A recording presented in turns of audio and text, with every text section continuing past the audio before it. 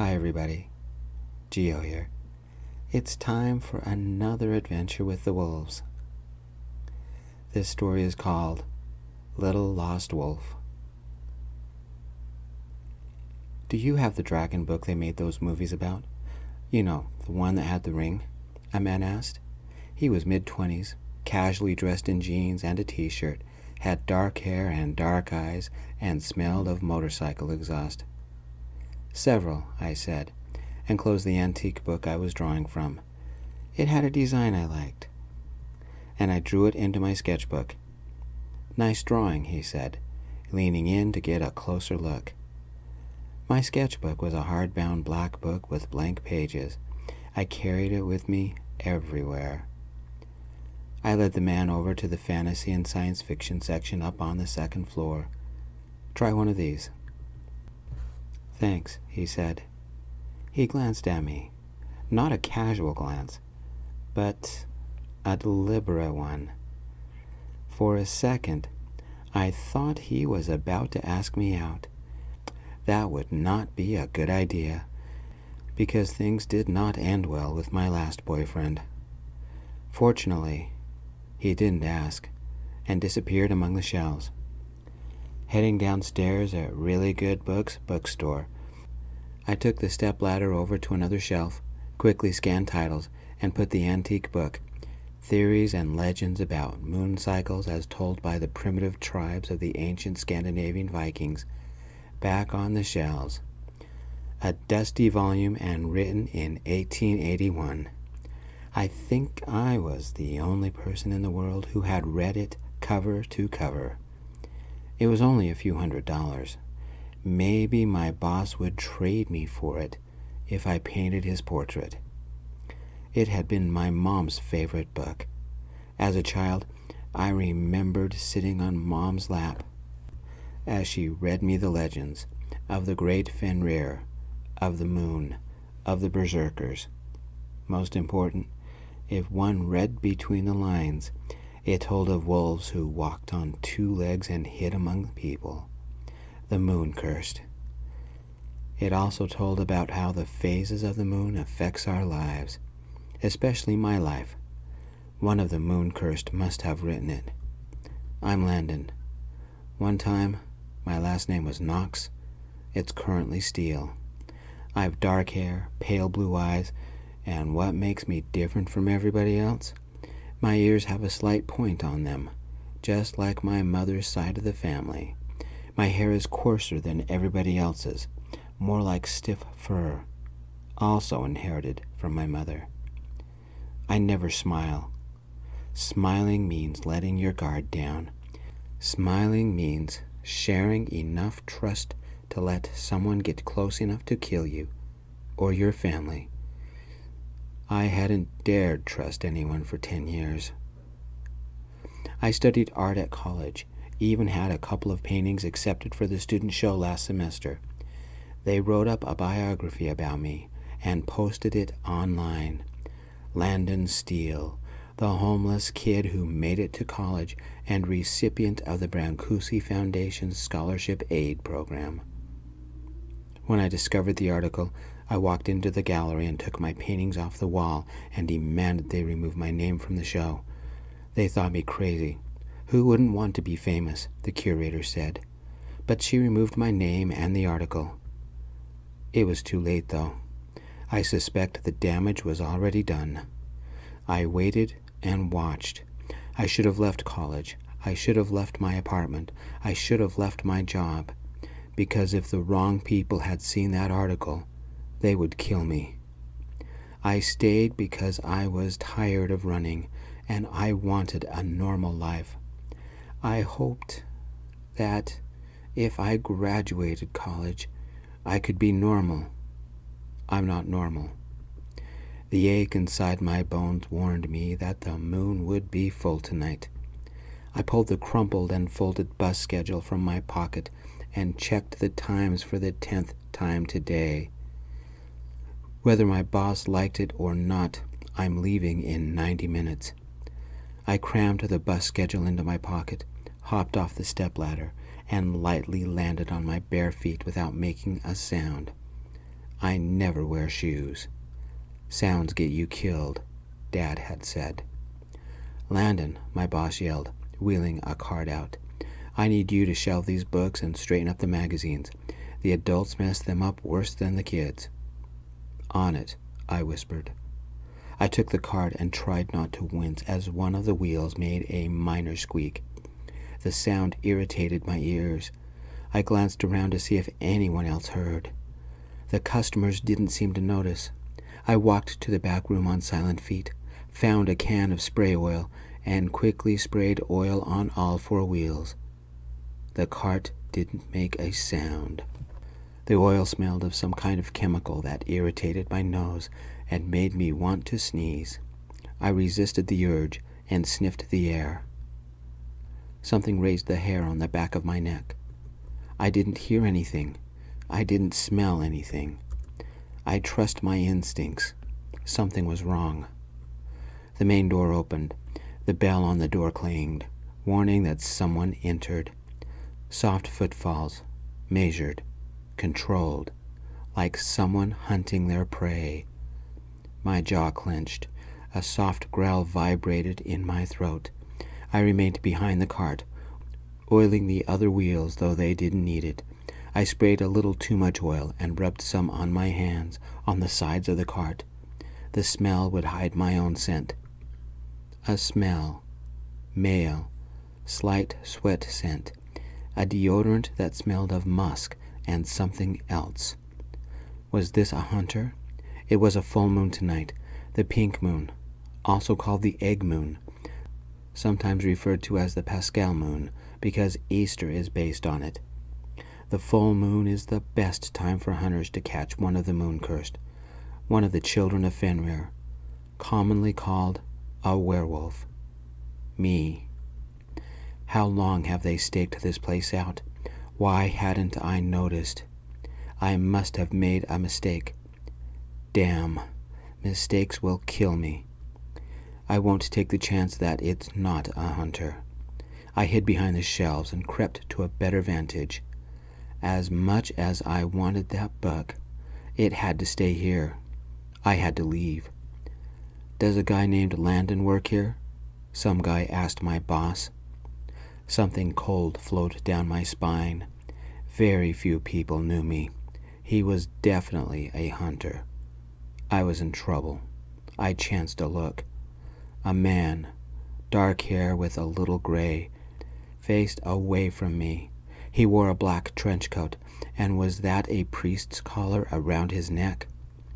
The trench coat didn't move like leather or fabric, but had a stiffness to it. Kevlar, or something similar. Something odd swung underneath it. Something 2 feet long and skinny, like a shotgun. I closed my eyes and sniffed, focusing on him. He smelled a little of gunpowder, of sweat, and the odd smell I detected was a kind of urine. Pig urine supposedly had one sent from the supernatural, from the moon-cursed. There was something about a priest and a shotgun that seemed familiar. Is there a problem? My boss said. No, Landon dropped his ring on the bus the other day, and I'm trying to give it back to him, the hunter said. The hunters had found me. I quieted my breath, but could do nothing to still my heart. I made my way into the back and grabbed my pack. The book would have to wait. My last paycheck would have to wait. This man was ready for a firefight. The people I worked with would be caught in the middle and maybe killed. I had to get out of here for my sake, and theirs. I'm having him shelf some books so he could be anywhere in the store, my boss said. Landon, a friend of yours is here. I had to wait for a noise to cover the opening of the rear door, and then I could escape. Running and hiding was the only way to survive. Then Landon does work here, the hunter said, a deep voice that tried to sound kind and understanding. I heard the underlying timbre in his tone that spoke of fear. Quiet guy. We call him the book ninja because he's silent and he keeps to himself, but he does his work. my boss said. Since you're a friend of his, maybe you can answer a question. If I can, the voice said. Why doesn't he ever smile? One of the other workers thinks he has a tooth problem and he doesn't want anyone to see, my boss said. Other workers. Thank you, boss, for accidentally saving my life. Hunters usually don't work alone. His partner was probably outside the back door waiting for somebody to come out. One person flushes the prey out of hiding, the other takes the shot. I'm not in wolf form, so a regular bullet could kill me. Options. They knew my name, where I worked. They probably knew where I lived. It wasn't a coincidence they were here on the full moon. These hunters knew what I was and would be prepared. If I went out the back, I'd jump into their trap. Landon, where are you? My boss yelled. He must be upstairs. Come on, let's go find him. Their steps made a soft shuffle on the stairs. Now's my chance. I moved as quiet as I could and as fast as I could and sniffed the air. I had this hunter's scent. It only took a few seconds and I was outside, sniffing the air. Where were the other hunters? They weren't near because I couldn't smell them. I needed to make myself as hard a target as I could. A bus pulled up. I got on, scanned my bus pass, and went back to stand by the middle exit. One other person got on the bus. A nun, mid-40s, wearing the same kind of trench coat as the man in the bookstore. She clutched a rosary and a Bible and looked about the bus. Could this be the other hunter? I sniffed, focusing on her. Sweat, perfume, gunpowder, pig urine. Damn, that's 2 hunters.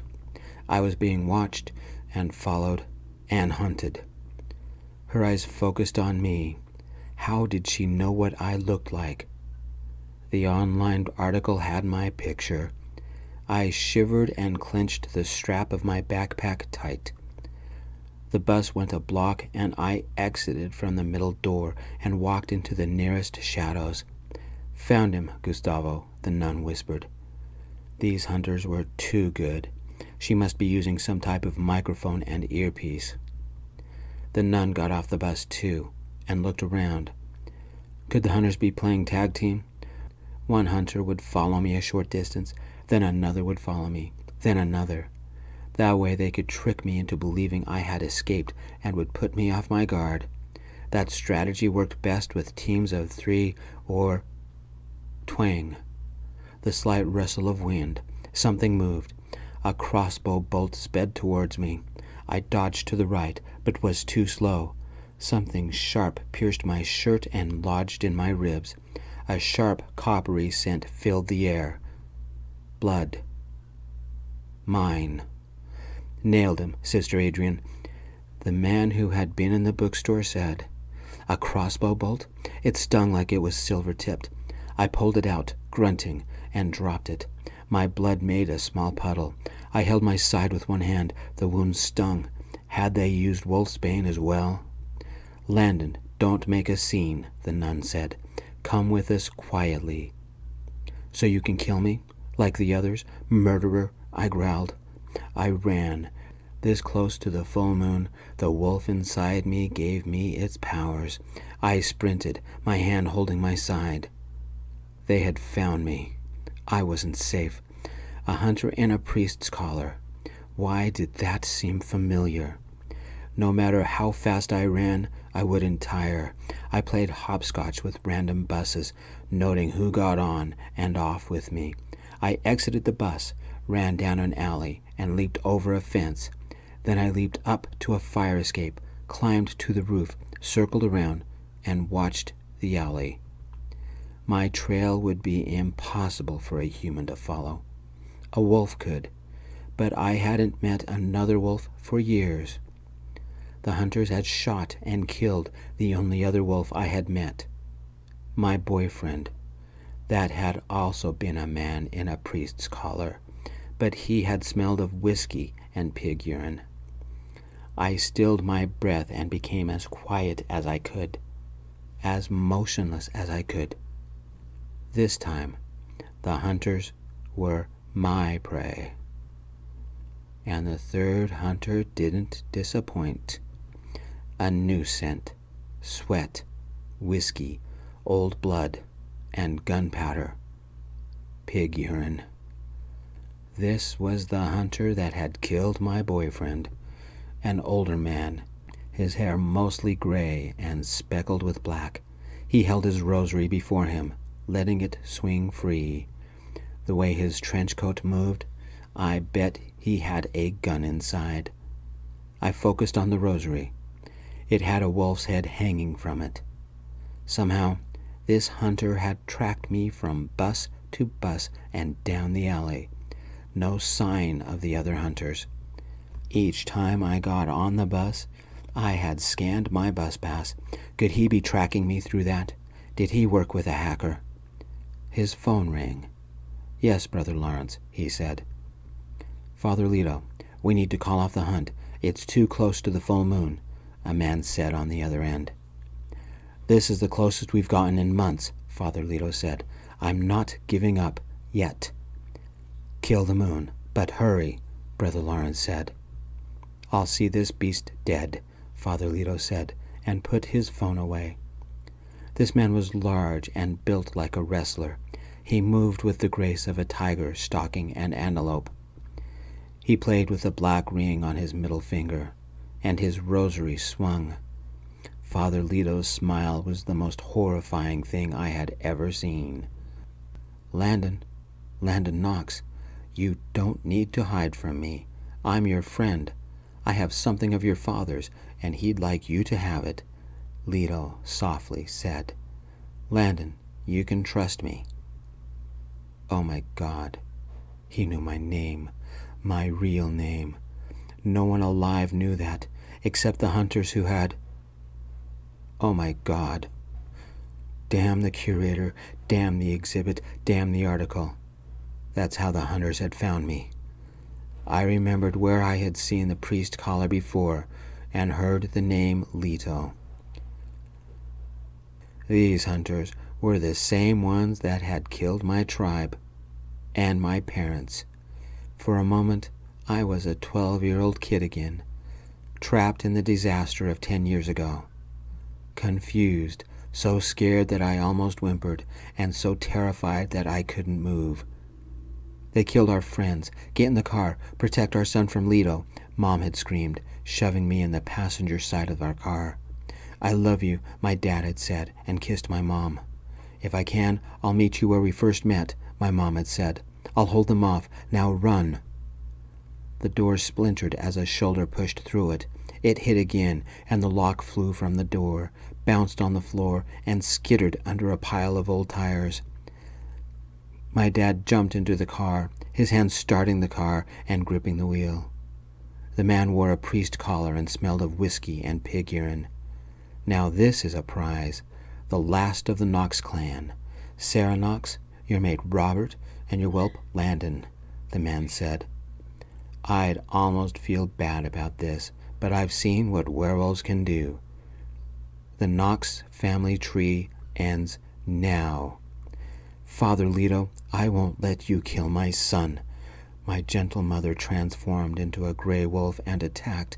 It wasn't a full moon, but her fury was just like it was one. "Mom," I screamed. "Be quiet, Landon, and don't look," Dad said, and pushed my head down with his right hand and drove with his left. Several bullets shot through the car, missing me. I curled into a ball and screamed. "Be strong," my father shouted. Another shot. It hit the metal of the door, then the soft flesh of my father. Dad grunted. I smelled blood. My dad's. "Dad," I screamed. He held his side with his hand, blood oozing over the black ring on his middle finger. I placed my hand on his, helping to apply pressure. Dad drove away, fast, bleeding, crying. I would never see my tribe again. I looked back and saw Mom in wolf form lunge at Leto, her jaws wet with his blood. before we turned a corner. Then I heard her snarl and growl, and a man screamed. A gunshot. Nothing snarled and growled. I knew what that meant. I would never see my mother again. I sat in the front seat, pressing my shirt against Dad's wound. He was bloody. I was bloody. I was numb. My friends, my family, were dead. We drove for a day, listening to random news programs. Dad turned up one. This just in. A bizarre tragedy killed several people today. The residence was rented by the Knox family, and investigators believe they were having a party when there was a gas explosion. No one survived. At least 10 bodies have been identified, but names will not be released until families are notified. Landon, listen to me, Dad said, turning the radio down. You can use any name you want, but you can never be a Knox. The people after us will find you if you use that name. We drove for a couple of hours to a city I had never been in, and Dad pulled up in front of an abandoned amusement park. He was pale, and his eyes held a horror that I had never seen before. I love you. Be strong. Remember, stay quiet. Sounds will kill you, he said, quickly hugged me, and kissed my forehead. That was the last I saw of my dad. I found an old radio and listened to any news program I could find. 3 days later, I knew the truth. Breaking news. A mutilated body was found today, victim of a gunshot wound and buried in a shallow grave. Hands and head were missing, as well as any identification. His car was found in a nearby lake, with 12 bullet holes in it. Investigators have identified the car as belonging to Robert Knox. The odd thing about this, he supposedly died with his family in a gas explosion. Investigators have gone through the evidence again, and they now believe the family had gone into hiding for reasons unknown, and they and their friends were executed. Sarah and Robert Knox had a 12-year-old son, Landon, who was not found among the dead and is missing. Evidence suggests that Robert Knox fled his attackers and possibly hid his son somewhere. Authorities are asking for help on this one, both to find Landon Knox, if he still lives, and to bring the perpetrators to justice.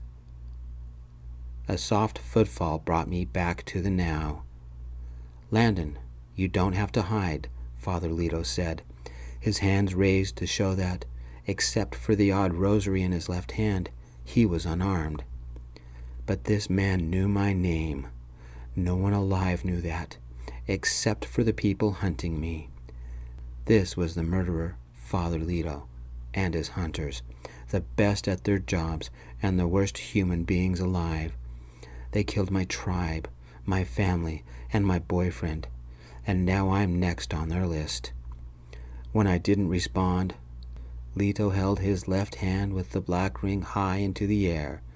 The rosary swung wildly in my direction. Leto faced me. Shit. Did he know where I hid? How? I held my breath and didn't make a sound. Do you recognize the ring? Your father wanted you to have it. Come here. I want to give it to you, Landon. My friend, you don't have to be afraid of me. Father Leto smiled a gentle smile. As quiet as I could, I left the scene. I ran for the nearest road while Father Leto was in the alley following my trail. I flagged a car down, took it a couple of miles, hopped off, and another and another.